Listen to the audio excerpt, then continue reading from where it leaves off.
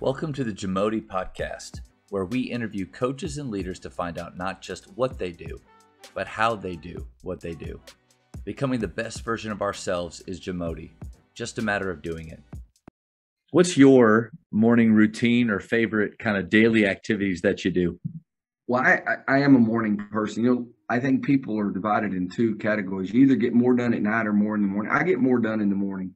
And when I was in college ball, that made recruiting hard on me because you need to make your phone calls at night. And I like to shut it down at night, and I did it, but there was a lot of hard things I did when I was in college ball. That's a hard. So, Coach, I'm keeping you up right now, is what you're saying? No.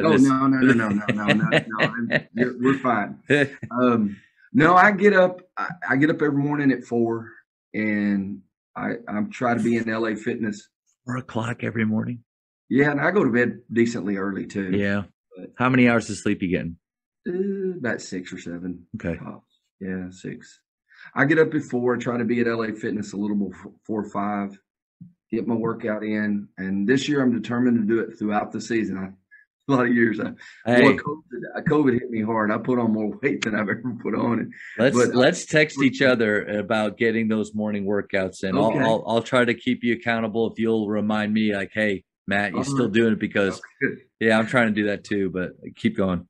And then I try to be at the gym by about 5:45. I open everything up, and then players start coming in at 6, and freshmen through varsity. And we normally have a pretty good crowd, and they come in and they shoot from 6 until right before school starts. And I sit at the scores table and I get a ton done. Yeah. Because they're just over there shooting, and I'll glance up and every once in a while, but I just get more done in the mornings. Just there's no, how schools are. There's so many interruptions during the day. But, at 6 a.m., you're not getting any interruptions. So I get a lot done. I just like the mornings. I like it. And then, I just open gym after school and stay up here and let them shoot and stuff. I just love doing basketball. I really, truly enjoy being here. And then I try to throttle it down at night by watching Netflix of some sort, because if I keep thinking basketball, I won't sleep. Yeah. And have you watched Ted Lasso, by the way? Love it. Unbelievable. Love it. Coach, just be a goldfish. You just gotta be a goldfish. I'm going to use that thing. Yeah. I can't wait for the moment, the opportunity for that to come up, especially with shooting. Like you could, if a kid struggles the first practice, because we talk a lot about not just rarely talk about shooting form besides footwork and being prepared, but it's way more about what's in between your ears. And so the moment that a guy shoots and reacts negatively, hey, what's the happiest animal on the planet? I can't wait to bring it out. That's great. That's fantastic. He just, every episode, it just makes me want to be a better person and better coach, because the way he uplifts everyone around him, everyone. And that quote that's gotten pretty famous the last few years, it's culture eats strategy for breakfast. I mean, he exemplifies that because he didn't know anything about soccer.